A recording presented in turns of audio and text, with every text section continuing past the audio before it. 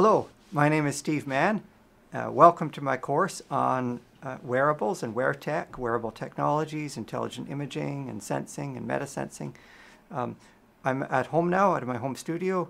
I live with my wife and 2 children upstairs, and downstairs is sort of my research lab, studio, whatever it is, here in Toronto.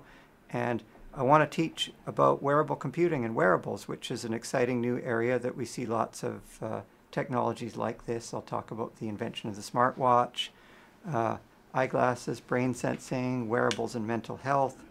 This is one of our products. It's called the Muse, the brain sensing headband. And what it does, this is it right here. What it does is you wear this thing, and people don't normally wear it outside in day-to-day life. They use it for 5 minutes every morning to strengthen the mind. It's like a way to train your brain. We've gone through several iterations of it.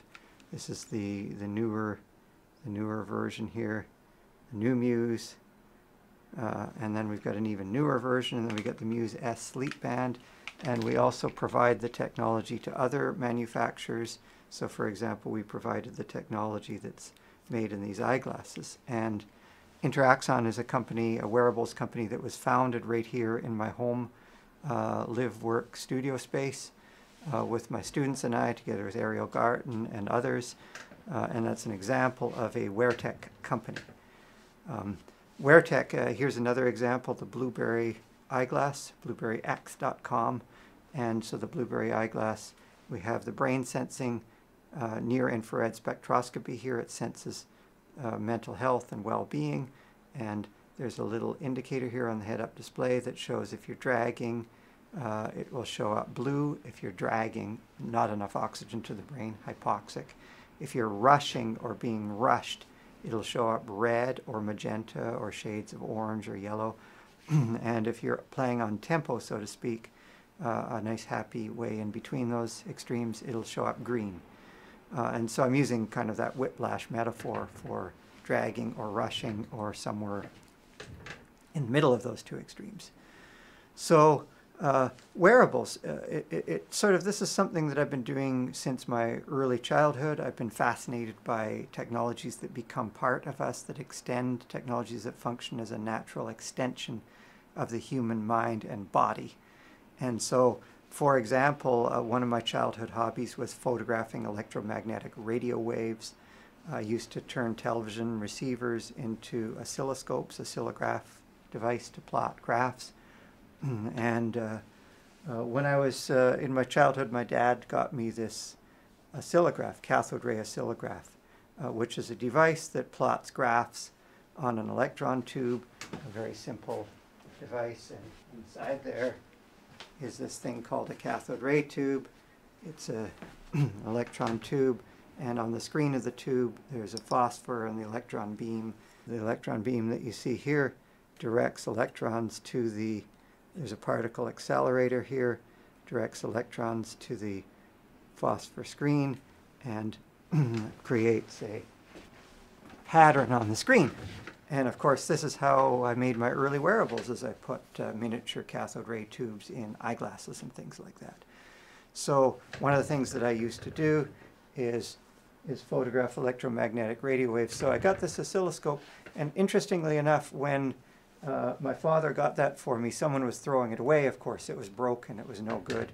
At the time, the time base wasn't working, so the dot would only go up and down. There's no time base to carry the dot from left to right. An oscillograph, or now called oscilloscope, is a device that plots graphs basically using electricity, using the electron beam, which can be deflected quickly. An oscilloscope, or oscillograph, is a device that plots graphs. So these devices plot basically a graph, an XY plot, or a plot as a function of a time base of whatever's coming in. So the idea of the fundamental sort of simple device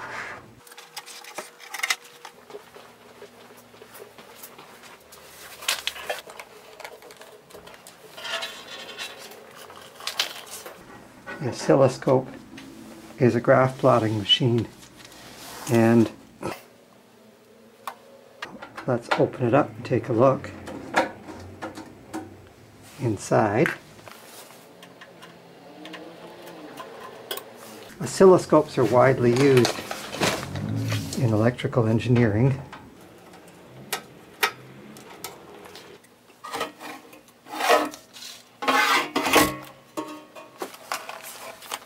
What's really nice about this oscilloscope is you can see everything in here. There's a cathode ray tube, the electron beam. You can see the electron beam forms up here. It's a transparent cathode ray tube, so you can see completely inside it. There's the vertical deflection plates, the horizontal deflection plates. The vertical deflection plates come first because we want them to be more sensitive, so that we're sensitive to the input signal, because the horizontal is often the time base, and so it can be a little less sensitive. And then these are the vacuum tubes. They're like light bulbs. They, inside each tube, there's a filament or heater. And the beautiful thing is I've got there's this high voltage rectifier here, and you can see you have the filament here, and the plate is just some distance away from the filament.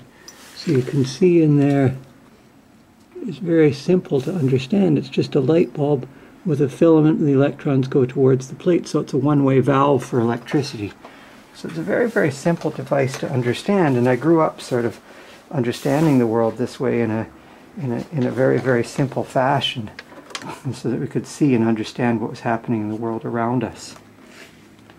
Connected to the oscilloscope was a police radar.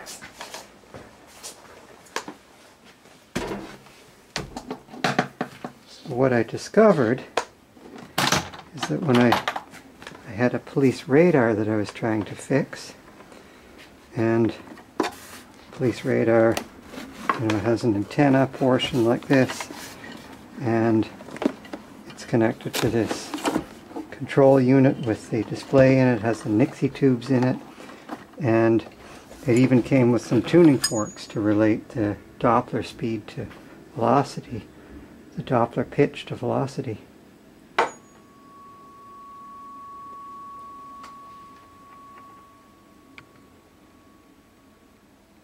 So that tuning fork is 35 miles per hour.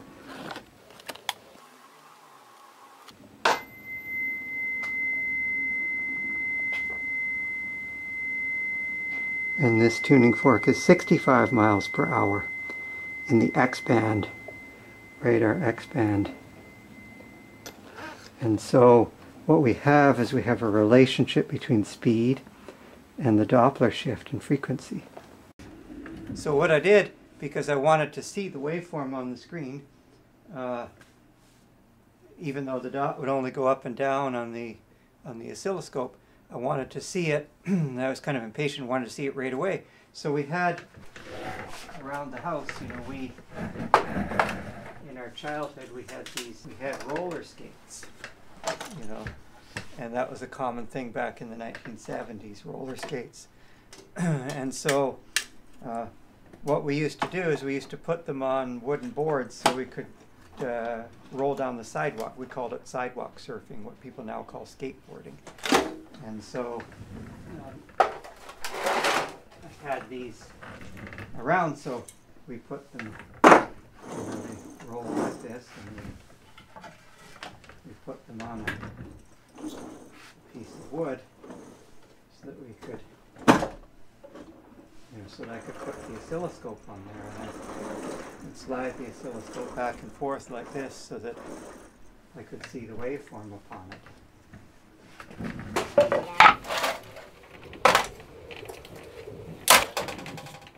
And what I discovered, I'll turn the lights down here so we can see it. And what happens is, as I moved this oscilloscope back and forth, the dot went up and down on the screen as the waveform was there from the Doppler radar, and I could see that on the screen. The dot went up and down as I move it back and forth. As I move it slowly, the dot goes up and down slowly, and as I move it quickly, the dot goes up and down quickly. So what we have is a function of space rather than a function of time. The police radar here has In it, it has these Nixie tubes, these light bulbs. Each of the light bulbs has a separate filament, one for each digit. And see, I'm moving at 2 miles an hour there. You can see the numeral 2 on there. That's 1 mile an hour, a little slower. And so you can hear the Doppler shift, that's 3 miles an hour. You can hear the Doppler shift there.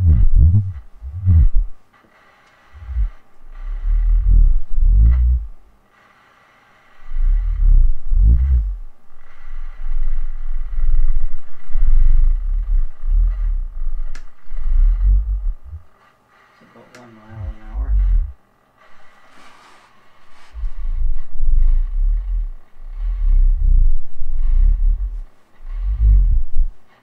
It's 1 mile an hour.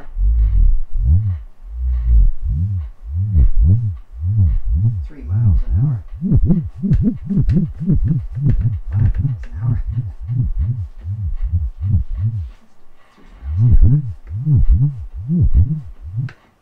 4 miles an hour, and so on, as I speed up.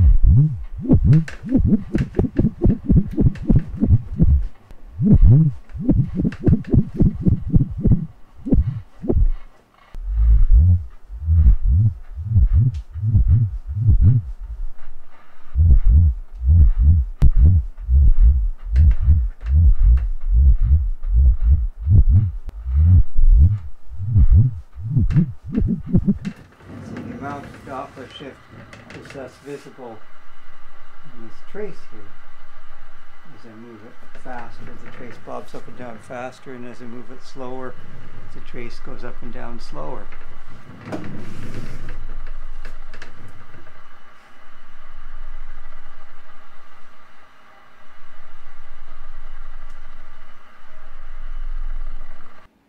Okay, so let's try some long exposure photography. I'm just going to right now change the shutter speed here to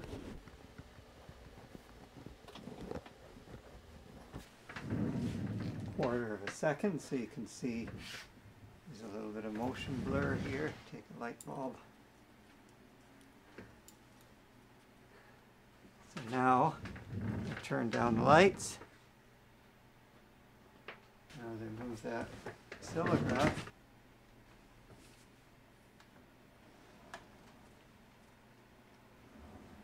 You can see the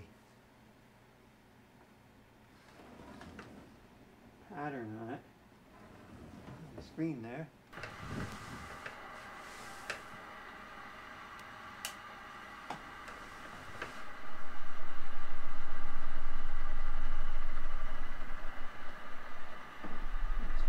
There you can see that.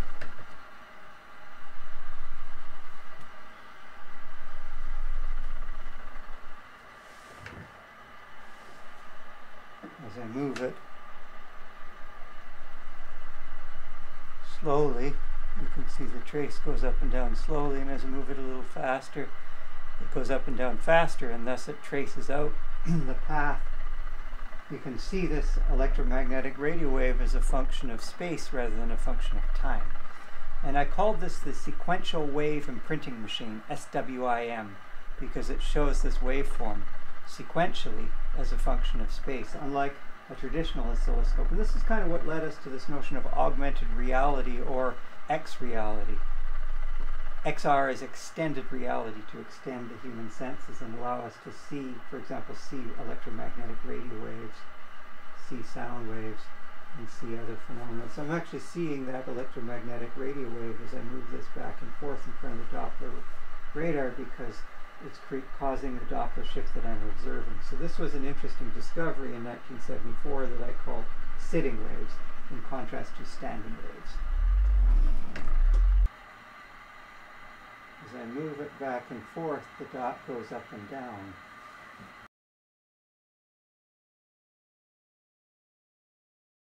If I move it faster, the dot goes up and down faster.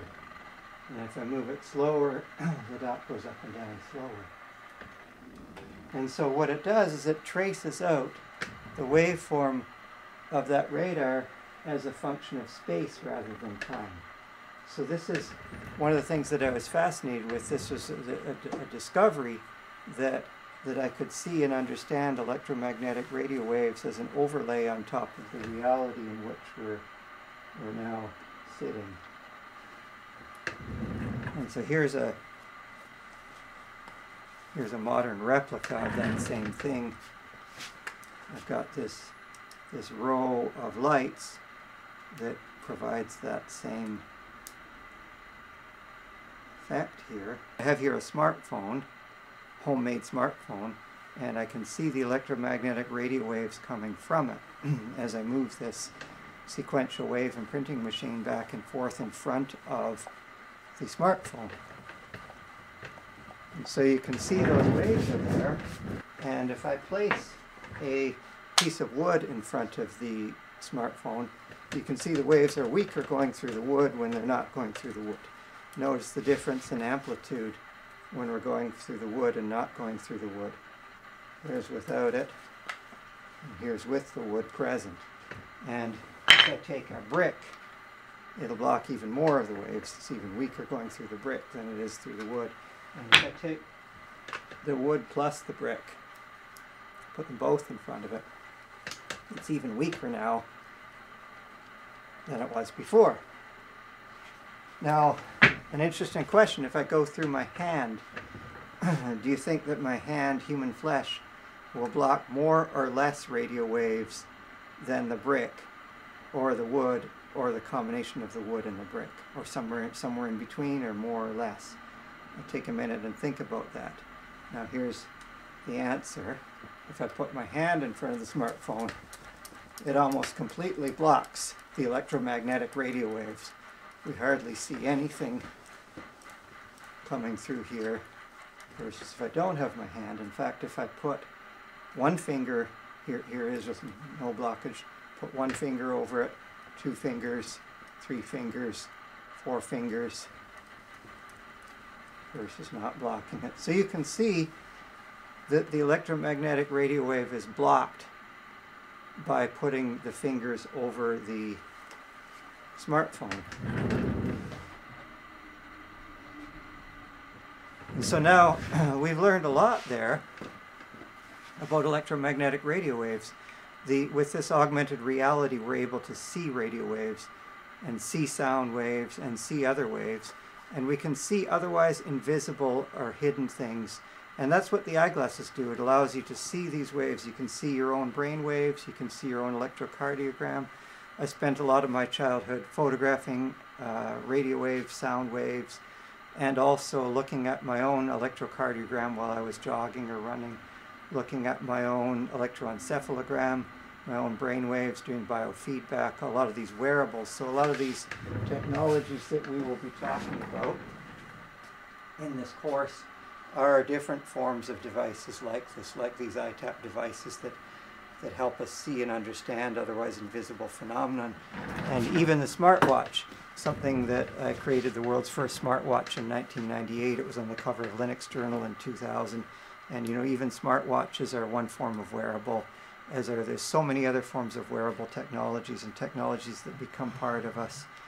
Clothing, cars, a smart car is an example of a technology, because you see somebody in a parking lot, 2 cars collide, and one of the drivers says, "You hit me." They don't say, "Your car hit me," they say, "You hit me." And so in many ways, we think of the car as part of us, and a car is an example of technology that becomes part of us. It's a very funny joke somebody once said. He said, "Beam me up, Scotty." And then he said, "Now beam up my clothes." That wasn't very funny.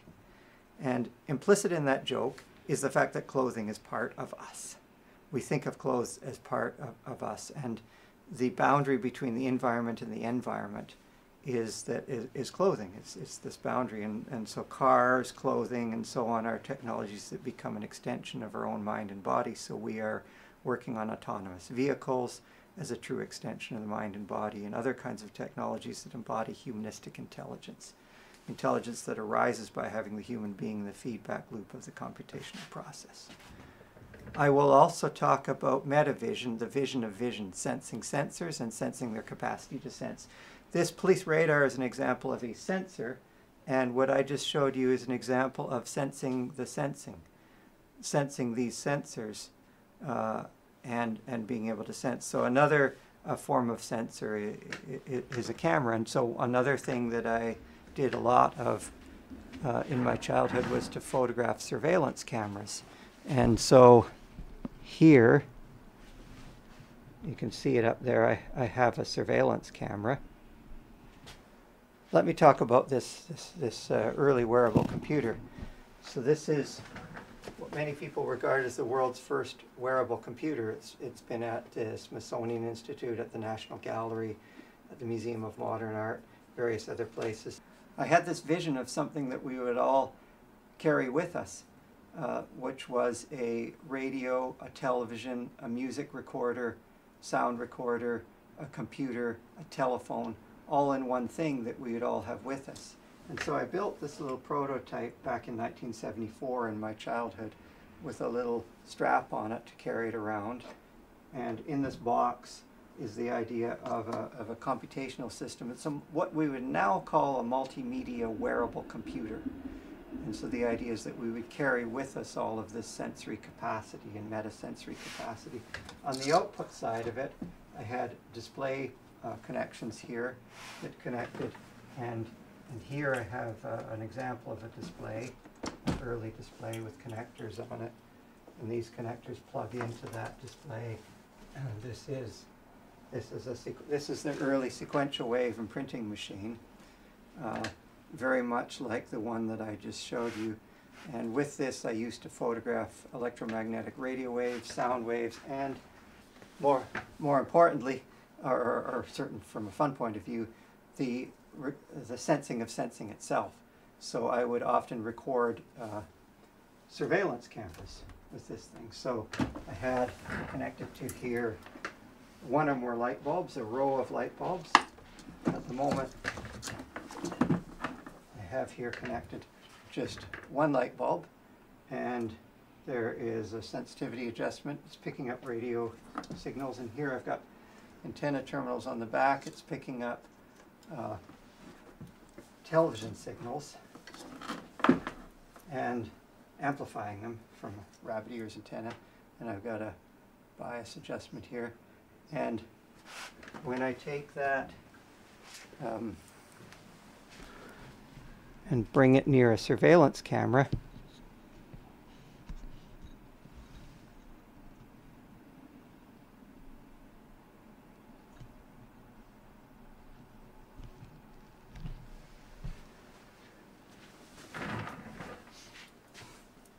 so when I bring it up in field of view of a surveillance camera, what happens is it gets brighter than it does when it's not in field of view of the camera, so that you can see it's picking up the metaveillance flux from the surveillance camera and amplifying that and feeding it back.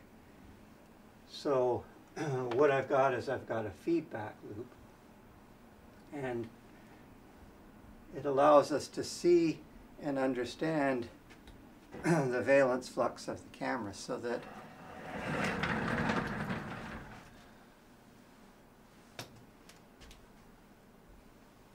it creates a record, if you will, of what the camera's capacity to sense. And if I cast a shadow with my hand upon the ceiling, let's say, you can see the shadow of my hand. When that shadow passes over the camera, the lamp goes less bright because it's not feeding back. So this is, and then when the hand passes, the light goes bright again. So you can see, we call this a valence shadow. And so you can see that we can pick up and we can swim out the valence flux of that camera up to a certain point. And when we get a certain distance away, it doesn't pick it up anymore. Let me go wide so you can see that. A certain distance away from that camera. Now it doesn't pick up anymore because I'm too far away. And what I can do is I can put a little bit more bias on that. It's in frame right now, the camera, so it should be glowing bright. If I give it just a little more bias, it'll kick in. and pick it up again. But then the contrast ratio is not as good. So one of the things that, I experiment with different kinds of light bulbs and different lamps. And so I built a slightly more powerful amplifier.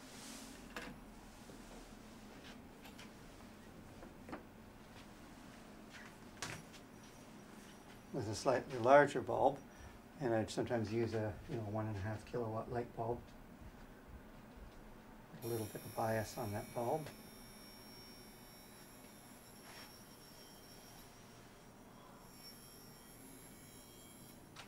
And now I'm able to create a higher contrast image with a slightly larger bulb. So this was one of my favorite childhood hobbies, was going around photographing surveillance cameras and their capacity to see. So as the lamp comes into view of the camera, it picks up its valence flux, and again we see the same phenomenon, valence shadow. As I cast a valence shadow upon it, it falls dim, and when the valence shadow passes away from the camera, it goes bright again. And so this is a light bulb in a mogul base, slightly larger base than standard bulb socket. And this is a grip here. After a while the lamp heats up a little bit, so I put this grip here so I could hold on to it from further back, and thus be able to capture and understand and display metavalence valence flux.